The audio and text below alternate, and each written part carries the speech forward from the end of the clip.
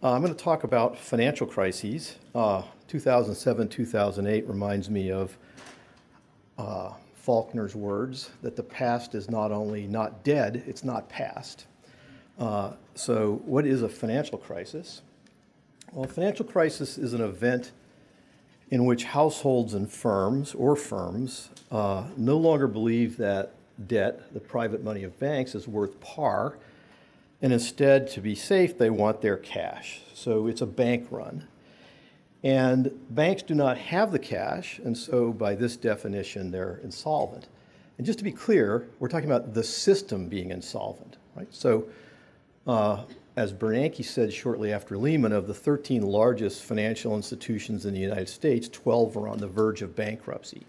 So it's important that we keep in mind that it's systemic. It's not any old bad thing, it's systemic. And what do we know about these things? We know that financial crises occur in all market economies, in advanced economies and emerging markets, in economies with and without central banks, in economies with and without deposit insurance. But economies can go quite a while without a crisis. They come on rather suddenly. They always involve private short-term debt. They're typically preceded by credit booms, but not all credit booms are bad. They occur near business cycle peaks. They're systemic, as I said, and then you have these prolonged recoveries, and they're extremely, extremely costly. They look like this. Now, that's the panic of 1907, and you may say, well, I didn't see that in 2007, 2008. What do you mean there was a bank run? And the answer is, well, you weren't on a trading floor, so you didn't see it. And if you're like my colleagues on the trading floor at AIG Financial Products, they saw it, they didn't know what it was. So as Einstein said, theory determines what you see, and that was indeed the case. But for outsiders, they indeed didn't see the bank run, which is one of the most insidious things about the crisis. Because then if you only know about one crisis, you can draw a lot of lines through one crisis. Those are those narratives that Andy Lowe had up here. As soon as you have to talk about more than one crisis, then we have a problem. There's another problem. And the next problem is that when a central bank is present, or an act of government, you don't always see runs. Indeed, the agents wait to see what the government's going to do. If there are runs, the runs tend to come late compared to what I think of as pure crises, as 2007, 2008, or the whole prior history of the US from 1914 back to the 18th century. So the World Bank data set, there's about 150 systemic crises, which follow a practical way of implementing my definition. And these 65% involve bank runs. So the issue at hand is what exactly is the mechanism of short-term debt which can lead to the financial system being insolvent, okay? So let me go to that. So banks produce debt. That's their product. Ford produces cars, McKinsey produces advice. Banks produce debt, short-term debt. And yet this debt is vulnerable to runs. So it's a little paradoxical that throughout history, from the 18th century, we would observe short-term debt in various forms, and yet it all has the same problem, and yet in some sense it's optimal. So how can that be? Well, what I'm going to try to convince you of is that there's a property of debt, which I'll define in a moment, called information insensitivity, which says that we're going to try to create something such that it's not profitable for any agent to produce private information about the underlying collateral, and everybody knows this. And what that means is that we do not want the price system to work. So we're going to try to construct debt such that the price system doesn't work. I'm going to give you the intuition for that in a minute. But no, economists are used to thinking about price systems. The only other place where the price system is not used is inside firms, huge economies inside firms. But here's something that's going to be in the market, but we're going to try to make it so the price system doesn't work, and that's going to be optimal. So let me give you an example of that. Let's start with an example that didn't work. This is a free banknote from Bull's Head Bank. Pre-Civil War U.S. It's very worn, which means it's probably genuine because it's been passing around for quite a while. And here's one of the issues with these kind of things. This is the haircut or discount on notes from the Bank of Tennessee in Philadelphia. Okay? So this thing's moving all over the place. What does that mean? That means if I came from New Haven to New York with a private banknote and I tried to buy lunch, they might say to me, they'd look up in this little newspaper and they'd say, wait a minute, that's not worth $10 here. That's worth $9. And I'd say, what are you talking about? I was here last week. It was worth $9.50. And there would be a big problem. Contemporaries talked about this over and over again. Now, this market is efficient in the FAMA sense, right? This is a non-interest-bearing perpetual bond with an embedded put option that says you can take it back to the bank and ask for par. And what's the maturity of this note? The time it takes to get from Philadelphia to the Bank of Tennessee. And if you use that and you back out the implied volatilities and you look at that in panel data, you'll see those line up with all the risk characteristics of different states that we would expect. So it's efficient in the FAMA sense, but it's not economically efficient. It doesn't help to facilitate transactions. And this was noticed a long time ago. This is Ricardo. In the use of money, everybody is a trader. Those who are little suited to explore the mechanism of trade are obliged to make use of money, bank money, and are not in no way qualified to ascertain the solidity of different banks whose paper is in circulation. Accordingly, we find that laborers, mechanics, and so on suffer these severe losses. So this idea that we don't want this price moving around is something which is of long standing. So what I want to do is to talk about this mechanism, and to do that, I want to give you the intuition for some work with Tree Dang and Bengt Holmstrom. I don't think Tree is here. I haven't seen him. Bengt is here somewhere, or he was here. So I'm just going to walk through some figures. It'll give you the intuition. It's not exactly right, but it'll give you the intuition. So the idea here is that when you look at this bank contract, that's the hockey stick looking thing, and on the bottom there's collateral. The flat part's the face value.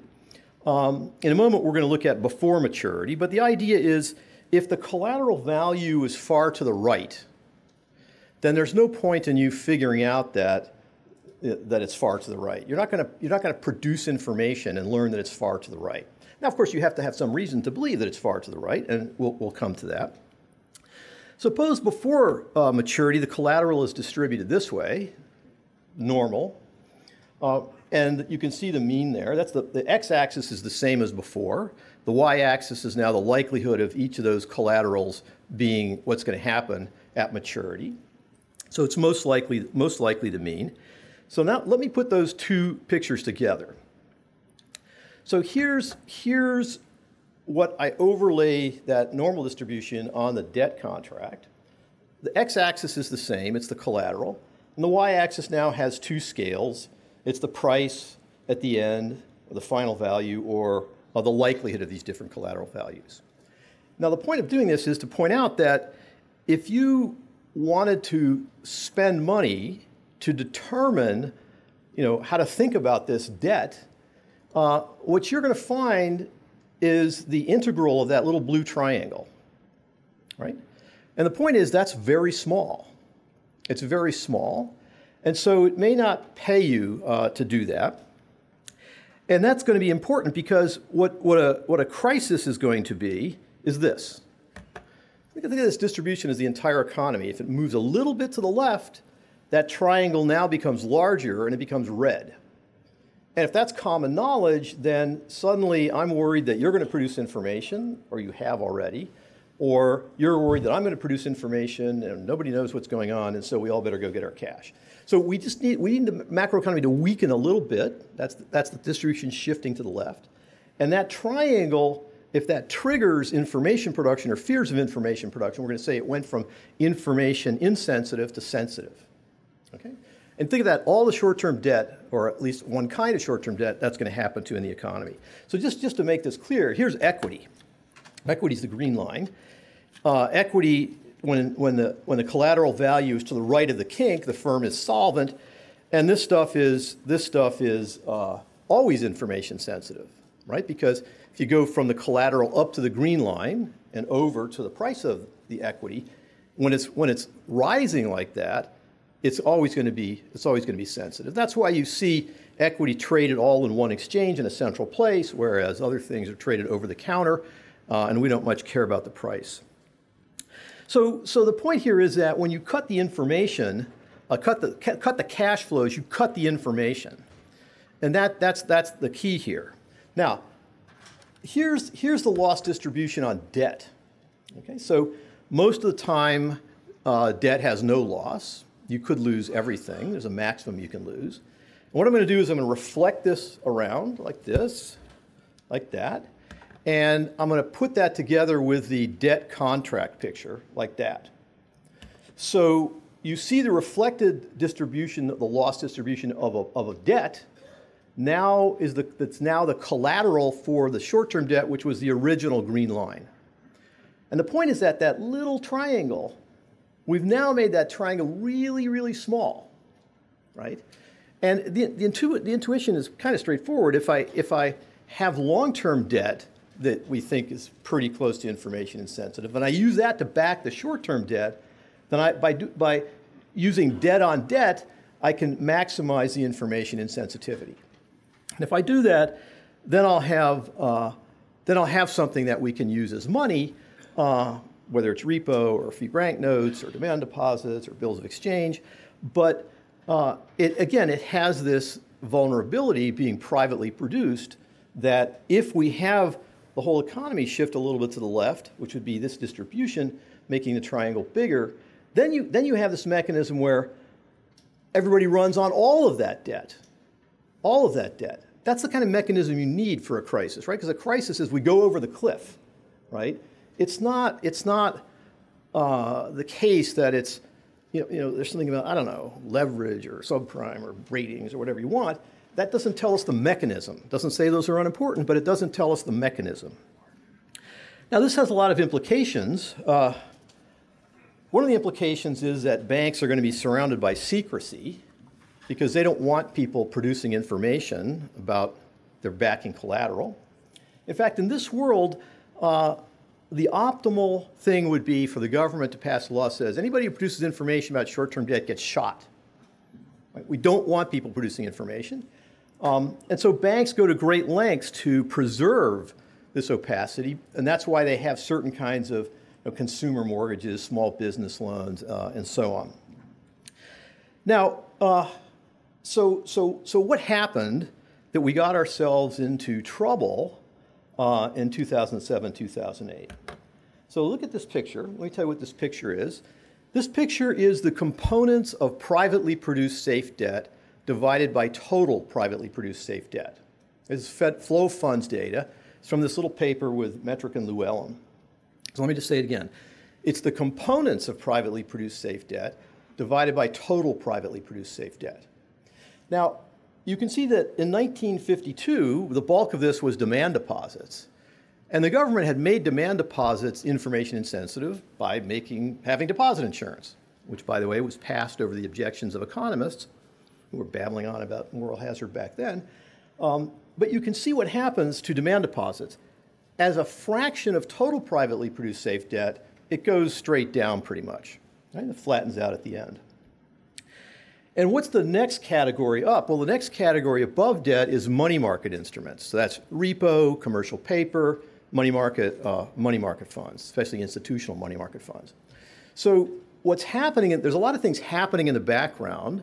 Part of it is that there's this massive pools of cash in the hands of institutional investors because of all the wealth that's been created in the last 30 or 40 years, as one thing. So you need a sort of checking account for institutions, right? So that next category up is their checking account. So most commercial paper is 1 to 3 days. Repos, overnight or short. Money market funds, it's on demand. And so what's going to back all that stuff? Well, the answer is the next category. So the next category is AAA securitizations. AAA securitizations. And how do we make AAA securitizations? Well, the fact that demand deposits are going down doesn't mean the banks are making fewer loans. It means we're taking the loans that they make and we're putting them into bonds, And those bonds are going to back the money market instruments. So let me say a couple words about that. One thing is that these two systems are symbiotic. You kill one, you kill the other. The other thing I would point out is that shadow banking didn't develop in like 2003. If you look at this picture, this metamorphosis of the entire financial system has been going on for quite a while, right? At least since the mid-70s. And so you say, well, this is flow of funds data. How come the Fed didn't see this? And the answer is, from Einstein, theory determines what you see. Theory determines what you see. So if you have no concept of safe debt, it's never going to occur to you to make this picture, right? So this transformation is long-standing, large, and permanent. Okay, so history suggests that financial crises are inevitable because the system is constantly transforming with new forms of debt, but that happens over a longer period than the attention span of financial economists, apparently. So this panic showed that the system can morph, but it's only over this long period of time. So there's tons of research questions here that we really need to work on. One I think is, why didn't we have a crisis from 34 to 2007? If you consider somebody's narrative, you say, okay, that story sounds good. Why didn't we have a crisis from 1934 to 2007? That was an exceptional period in U.S. history. The rest of U.S. history, we had crises every 8 or 10 years. The next question is also important. What forms of bank regulation work, and what's the optimal regulations? This is not something that we study. And the reason we don't study it is because you need to look into the institutional and regulatory arrangements of at least 2 countries to figure out what countries have in common when they can go for 50 years or so without a crisis. So we don't really work on that.